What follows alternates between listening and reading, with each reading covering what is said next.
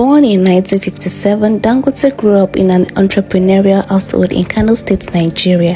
He was raised Muslim and lived an upper-class life. Dangote's grandfather, Sanusi Dantata, was once named one of the wealthiest people living in Kano. So as bad as people always want to tell a grass-to-grace story, that was not the case with Dangote.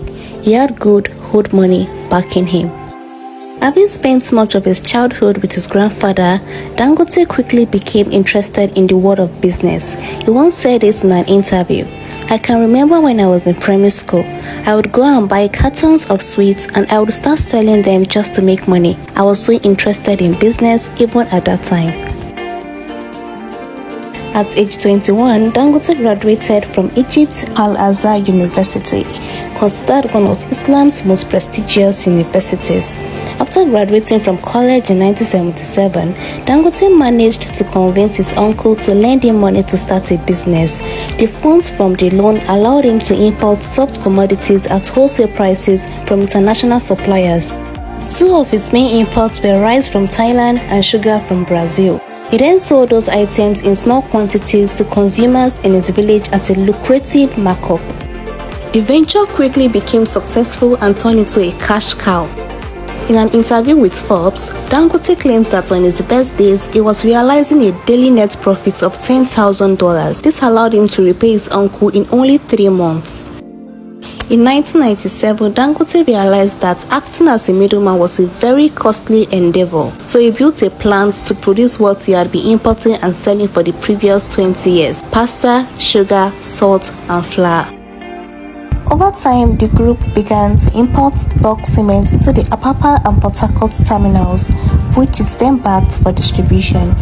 In year 2000, Dangote acquired Benue Cement Company. In 2002, he acquired Obajana Cement from Kogi State government. In 2004, he then commenced the construction of the company's first cement production plant, Obajana Cement Plant. In 2007, he commissioned the Obajana Cement Plant with 2 production lines and capacity of 5 million tons per annum, making it the largest plant in sub-Saharan Africa.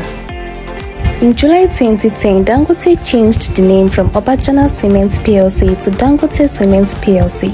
Today, the majority of Dangote's fortune comes from Dangote Cement, which produces 45.6 million metric tons of cement every year and operates in 10 African countries. Now let's dive into the reasons he is hated. After all his hard work, right from graduating from university at the age of 21 to starting his business alone at a very young age, why is the world's richest black man not seen as an object of inspiration? Number 1 is because he is believed to be a ruthless businessman who plays very dirty. Dangote Group once released a statement alleging that their competitor, the BUA Group, owned by Rabi Abdulsamad, was stealing and illegally mining limestone at mining sites in Obuopela, Edo State. It was reported that Dangote did this in an attempt to drive a viable competitor out of business, which was not his first time of doing such, as he had also allegedly used his influence with political elites to shut down Ibeto Cement and other competitors that got in his way.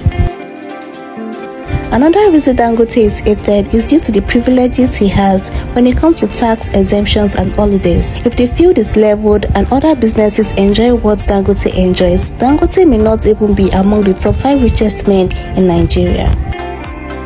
The third reason Dangote is hated is because he's been said to be a master in predatory pricing. Dangote controls enough of the market that he can just casually slash his prices to squeeze out his competitors and put them out of business. He will then return things to their previous prices when he's done. It's been reported that he has done this multiple times. So don't be deceived by that calm, innocent look. Dangote is not as nice as he looks.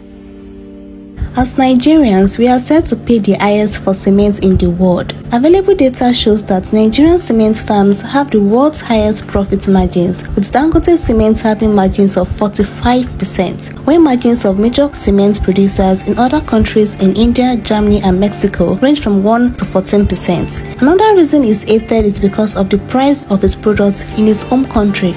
We pay higher for cement than other African countries he exports to. Of course, your country people will not like you very much, or you are giving them the highest prices possible while subsidizing prices for other countries.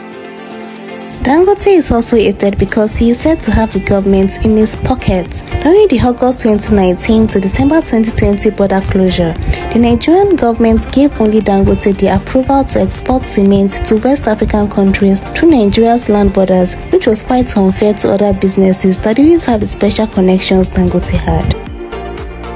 Now, many people have said that if Nigeria had solid antitrust and anti-monopoly laws, Dangote would just be an average Joe in the business world.